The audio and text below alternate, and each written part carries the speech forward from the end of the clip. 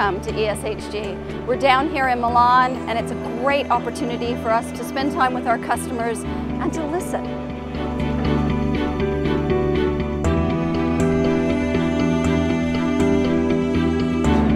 The relationship between Illumina and Genomics England is absolutely vital to us delivering the 100,000 Genomes project.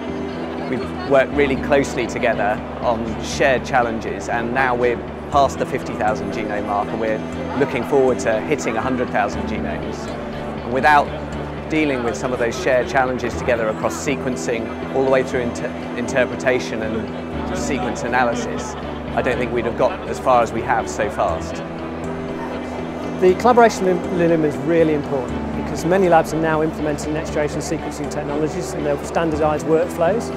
And as that builds and becomes more important day-to-day practice, then we need to be sure that those labs are producing data of the right quality that's needed for their processes.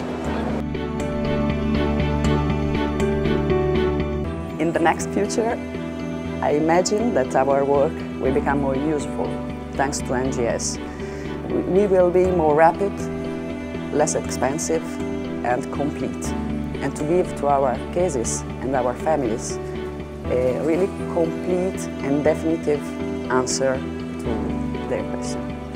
So in the future I expect within the next 5 years or so that genome sequencing will be the major test. It will be sequenced once, it will be questions in multiple ways, and it will give multiple answers.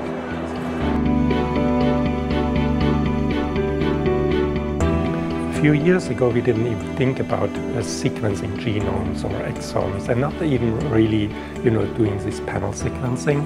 So what had changed is that we can globally look at genomes today, that we can use this information for clinical interpretation, one thing. The other thing really to find the genetic causes, in particular for rare diseases where I come from. But also we have a major effort right now to bring genomics into the clinic of personalized medicine.